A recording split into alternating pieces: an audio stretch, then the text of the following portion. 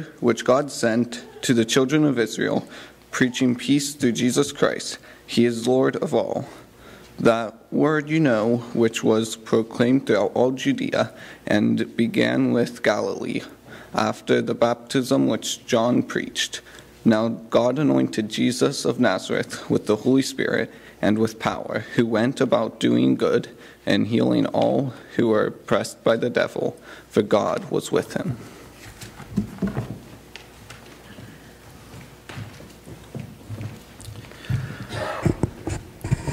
I'd like to tell you this morning about a good man who prayed a lot, a good man who gave to people who were in need, a good man who was apparently good to his family. He was well respected by the community, but he didn't know much about Jesus of Nazareth yet, if anything. So what do you tell him? Well, the man's name was Cornelius. You read about him in Acts chapter 10. And the reason he's significant there is because he was of a different race than the Jews. So far, the Jews were God's chosen people, so that Christ could come through them. For 1,500 years, God had spoken specifically to the Jews.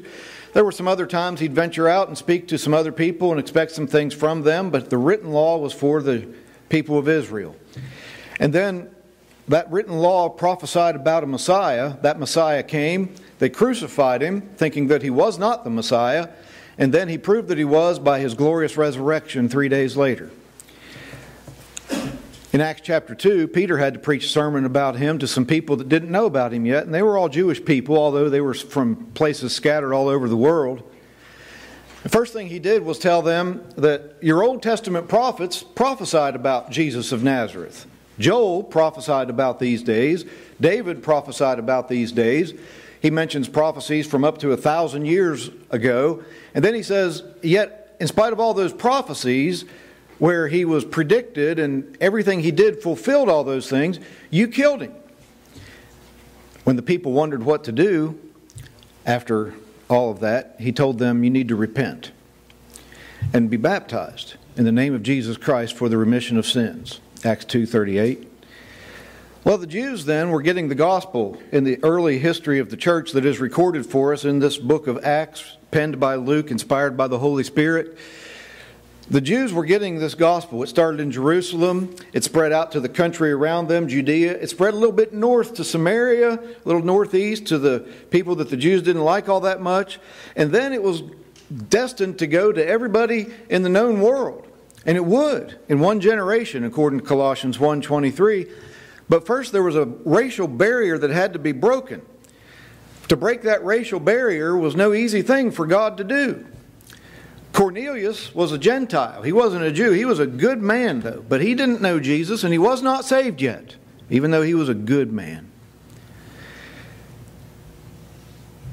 So God sent an angel in that miraculous age. The age of the miraculous was only for that time of change, for Judaism to Christianity. And it wasn't to be for all time. But in that miraculous age, God sent an angel to Cornelius and said, I want you to send some men down to a city called Joppa and get Peter, Simon Peter, from there. He's staying with Simon a tanner. Get him, bring him back to you. So he does that. He sends 2 of his household servants and a devout soldier. And then Peter is down in Joppa at the time, and he's up on the housetop praying, which was common for them with their flat roofs and to get away from the bustle of the city below. He was up on the housetop praying. He fell into a trance, and he saw a vision of all kinds of different animals coming down in a sheet and being taken back up. And then he heard a voice, rise, Peter, kill and eat. Well, he was sensitive to the Jewish law that said you couldn't eat just any kind of animal. So he said to the voice, no, I've never eaten anything common or unclean. And the voice said to him, not just once, what God has cleansed you must not call common. He was wondering what that vision meant. It probably had to do something with more than meats, you might imagine. He was wondering what that vision meant when those 3 fellows came knocking at the door. And Peter finally went back with them, and then he finally realized what it meant. After a little bit of time, he went into Cornelius and his family. They're waiting there to hear what this angel wanted them to hear. They're waiting there to hear this message. And Peter finally gets it. You know, the gospel, Jesus of Nazareth, was not just for Israel. It was for everybody on the planet. Even these Gentiles.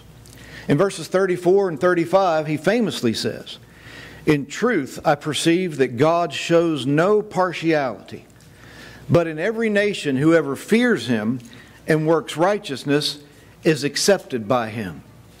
Then, after he makes that observation, what's he going to say to Cornelius? Cornelius needed to hear about Jesus of Nazareth. What you have then is about a 7-verse sermon in which Peter succinctly covers everything that Cornelius needed to know at the start, anyway, about Jesus. And here's how he started it. Verse 36. "The word which God sent to the children of Israel, preaching peace through Jesus Christ. He is Lord of all. That word you know, which was proclaimed throughout all Judea and began in Galilee after the baptism which John preached, how God anointed Jesus of Nazareth with the Holy Spirit and power, who went about doing good and healing all who were oppressed by the devil. And we are witnesses," he said, "we the apostles are witnesses to the things, all the things which he did in the land of the Jews and in Jerusalem, whom they killed by hanging on a tree, whom God raised up on the third day and showed him openly, not to all the people, but to witnesses chosen before by God, even to us who ate and drank with him after he arose from the dead." And it was he who commanded us to preach to the people and to testify that it was he who was ordained to be the judge of the living and the dead. To him all the prophets witness that through his name whoever believes in him will receive remission of sins. Well, that's the end of the sermon, but it's not the end of the conversation, and it's not the end of the incident.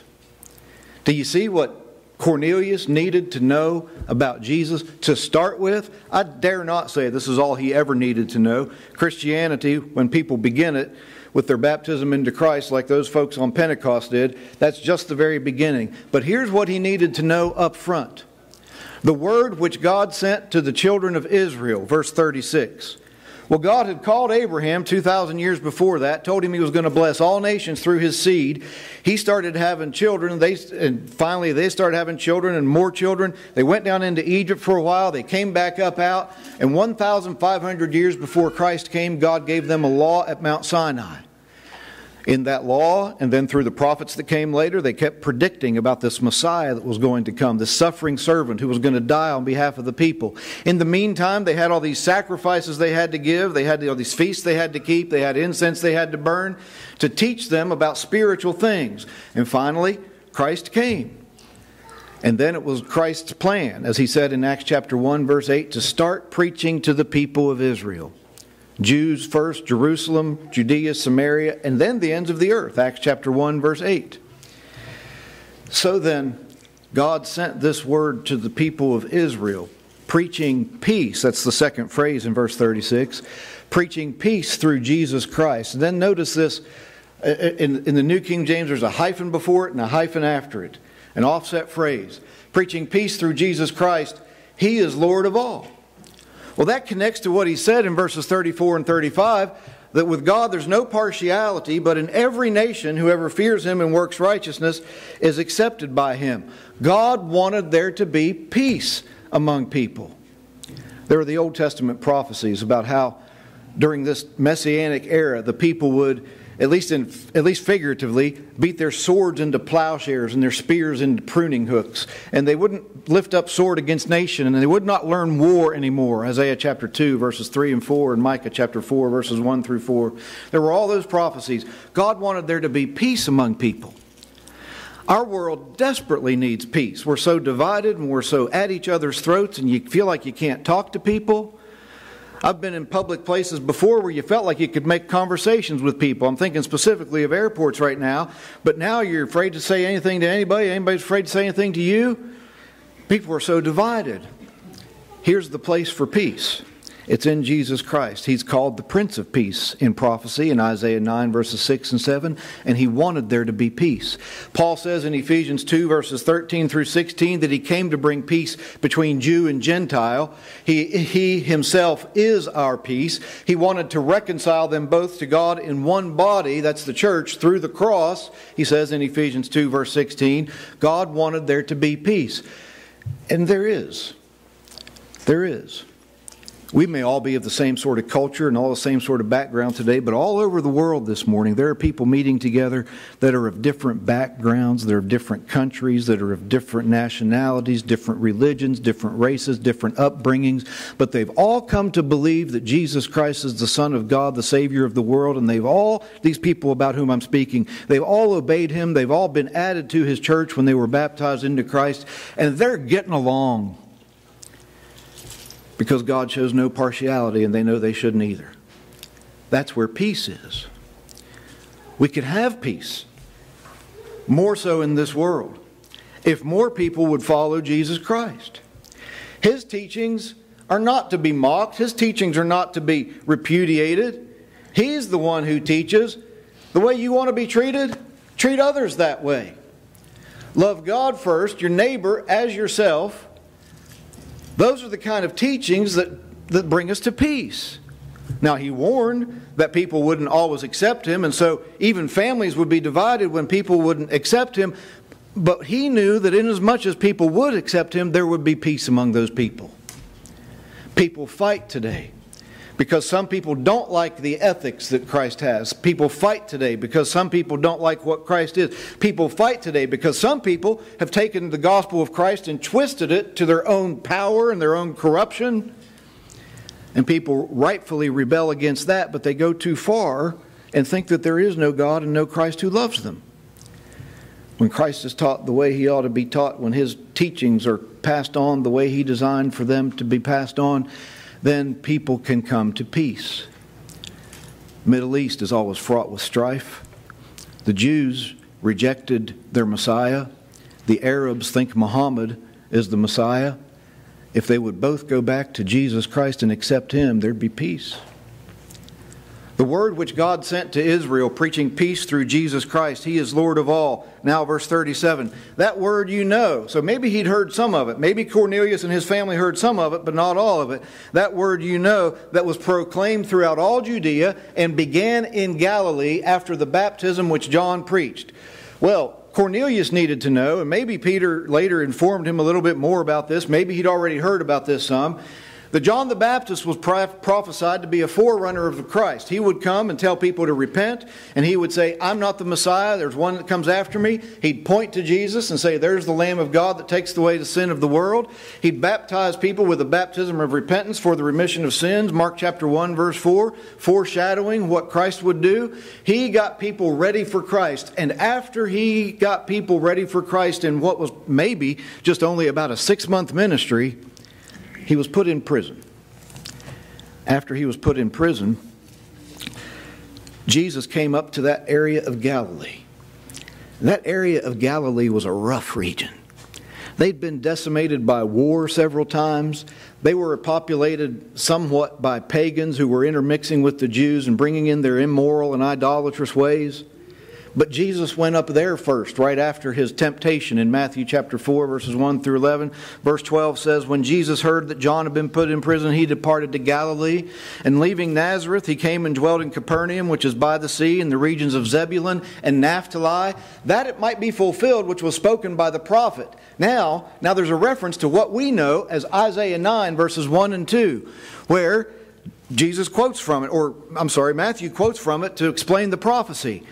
That the land of Zebulun and the land of Naphtali, those were two tribes of Israel that lived there on the northwest of the Sea of Galilee, by way of the sea beyond the Jordan, Galilee of the Gentiles, as it was called. The people who sat in darkness have seen a great light, and upon those who were sat in the shadow of death, a great light has dawned. These people lived a miserable life, but now Jesus goes to them first. The word was preached throughout all Judea, but it started in Galilee. Jesus always went to the people that were the outcasts, the people that were needed, that needed Him so much first. So He went there and people started to follow Him. people started to come to him. Luke chapter 4 says that or Matthew chapter 4 rather, verse 25 says that they followed him from Galilee. They followed him from the other side of the Sea of Galilee, which was Decapolis, a region of 10 cities, metropolises together. And then they followed him from Jerusalem, Judea. They followed him from everywhere. Great multitudes came to him. And he was quite popular among the people.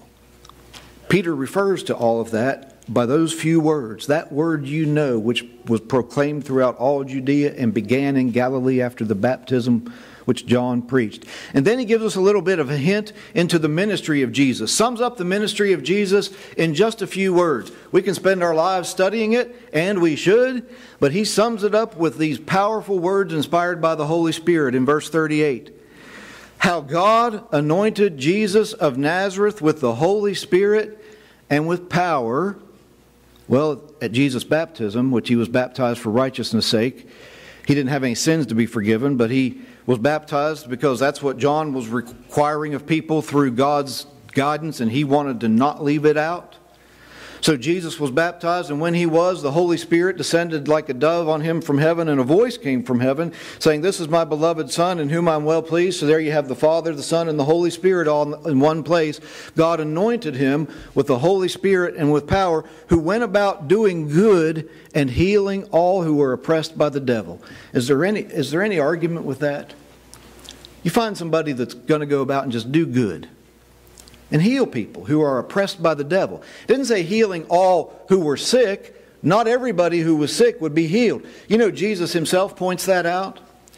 In Luke chapter 4, when he starts that Galilean ministry, he comes to the synagogue. He's been preaching in the synagogues and teaching the gospel of the kingdom, Matthew 4 says. And in Matthew chapter 4, it says that he's healing all kinds of diseases among the people.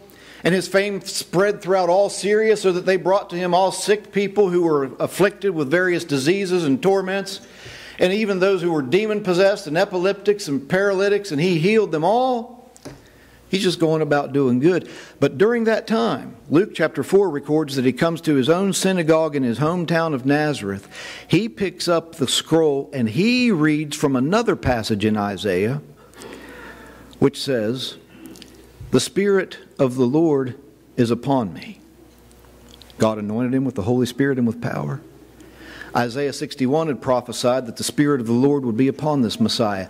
He reads, "The Spirit of the Lord is upon me, because the Lord has anointed me to preach the gospel to the poor, to heal the brokenhearted, to proclaim liberty to the captives and recovery of sight to the blind, to set at liberty those who are oppressed, and to proclaim the acceptable year of the Lord." He says, that's why I'm here, to do good. And if the devil's oppressing you, I want to help. And then he closed the book. And he said, "Today the scripture is fulfilled in your hearing." That is, I'm the Messiah.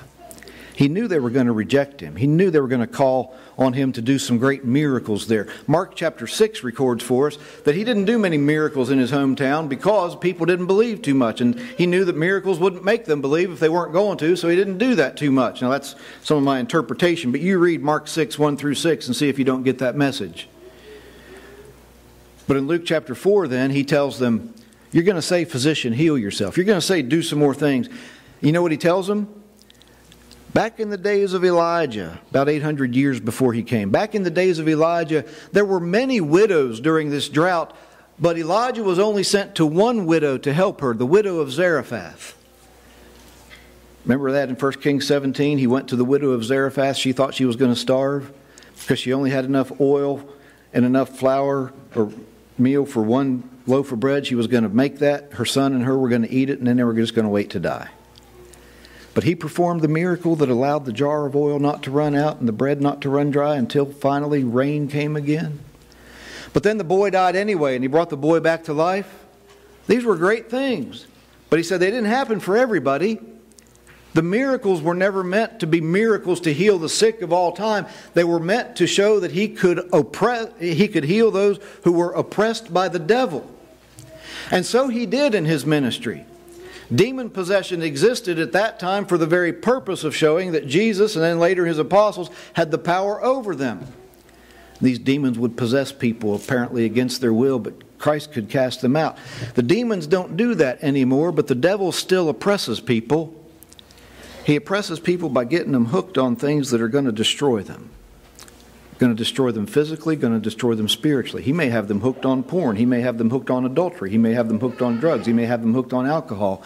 He may have them hooked on hate. But these people are oppressed by the devil. And the reason Jesus came was to free people from that sort of thing. He went about doing good and healing all who were oppressed by the devil.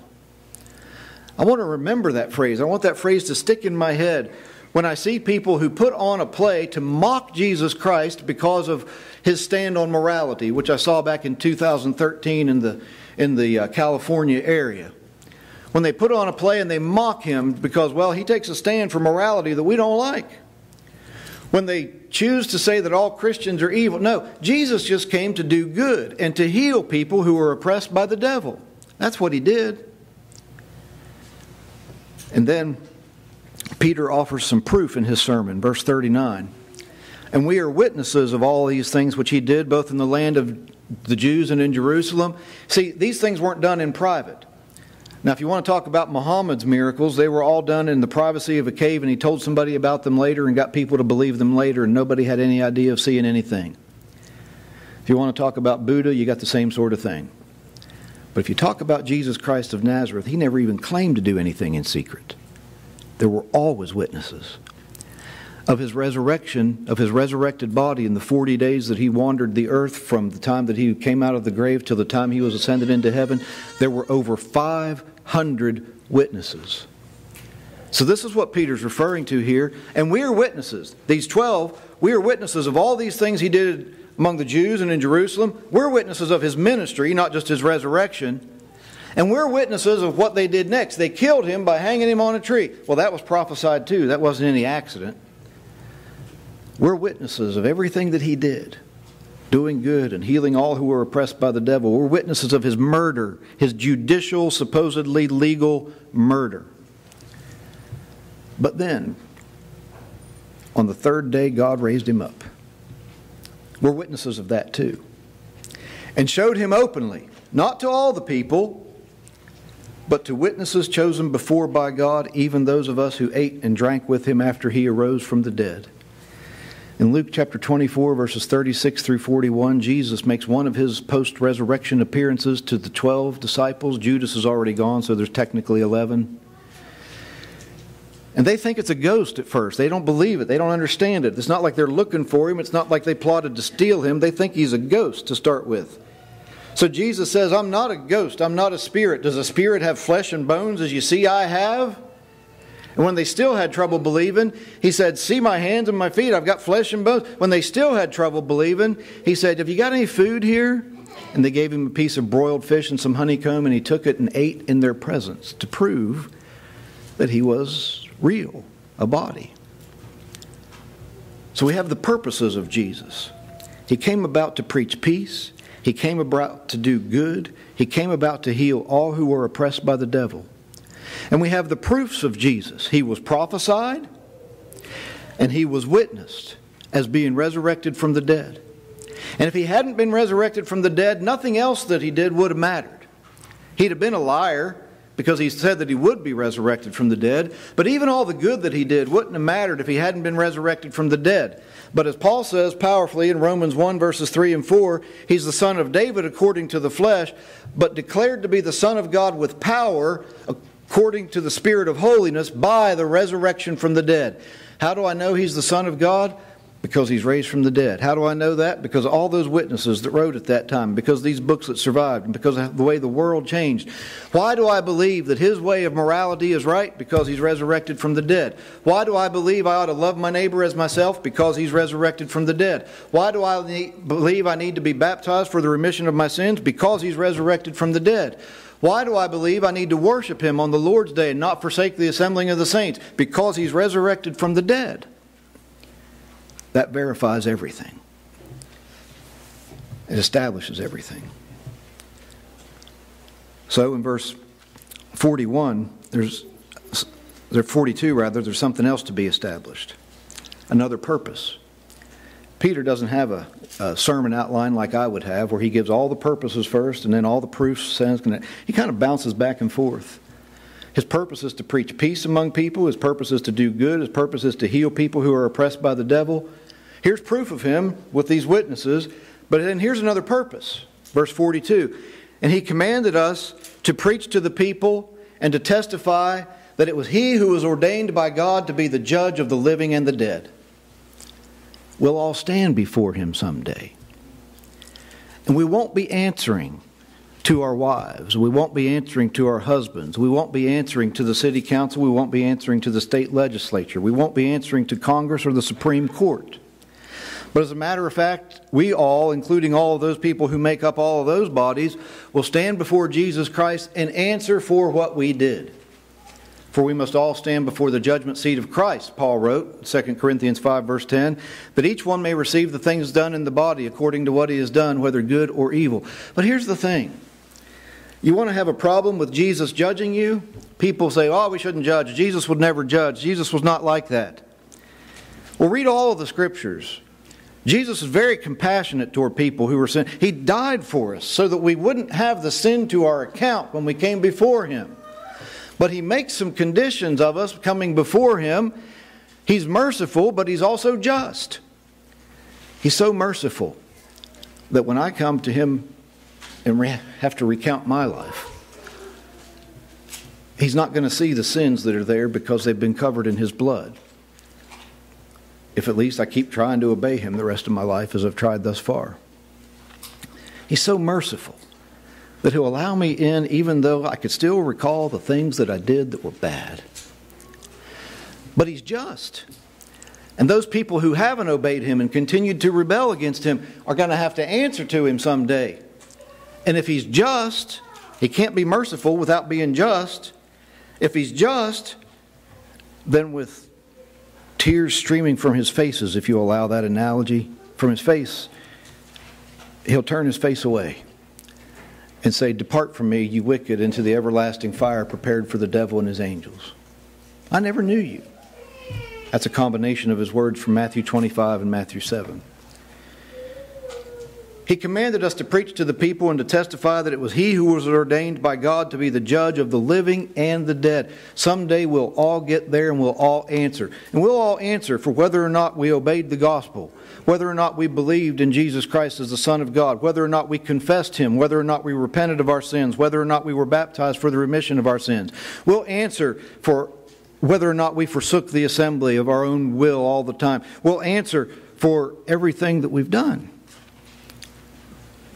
And I just want to see his loving eyes and hear some forgiveness when I say I just tried to do my best. I think he promises that as the propitiation for our sins. 1 John chapter 2, verse 1 and 2. And then Peter wraps up the sermon by going back to proof. To him all the prophets witness that through his name whoever believes in him will receive remission of sins. All the prophets told about that. Back in Acts chapter 3, verse 24, Peter said the same sort of thing. He said, yes, and Samuel from all the prophets from Samuel on have also foretold these days. That was the pinnacle of God's plan of history.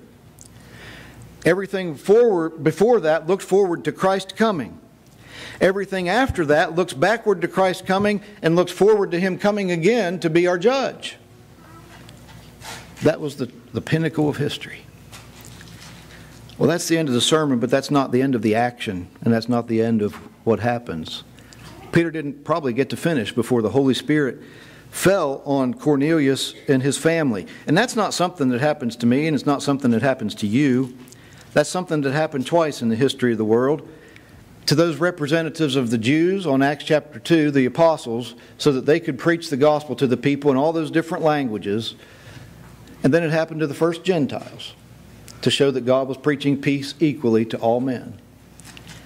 So after that Holy Spirit fell on them and they began to speak in other languages they'd never studied too, Peter asks this rhetorical question: can anyone forbid water that these should not be baptized who've received the Holy Spirit just as we have? You see why God did it in that statement.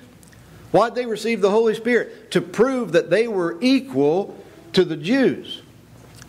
in God's sight, and they could have the baptism for the remission of sins too, which was distinct and separate from the baptism, if you will, of the Holy Spirit.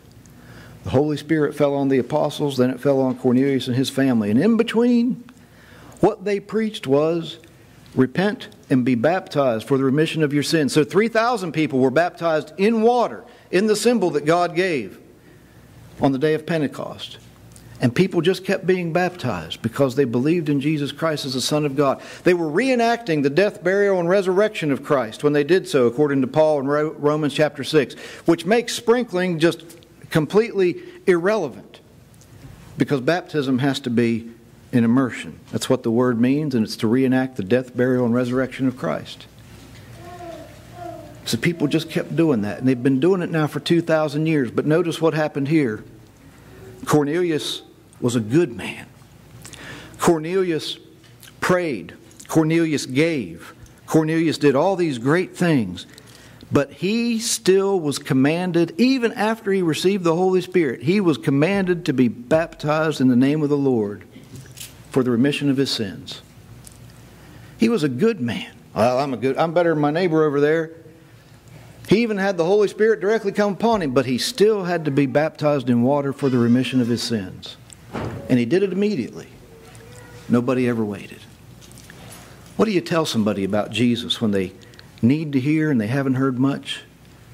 Tell them that he was crucified for their sins. Tell them that he was resurrected from the dead. Tell them that he ascended on high, and he's just waiting there for people to hear the gospel so that they can be saved, and he's hoping more and more people will.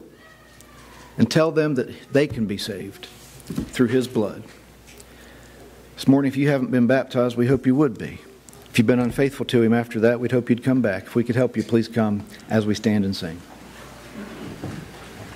To follow Jesus, standing for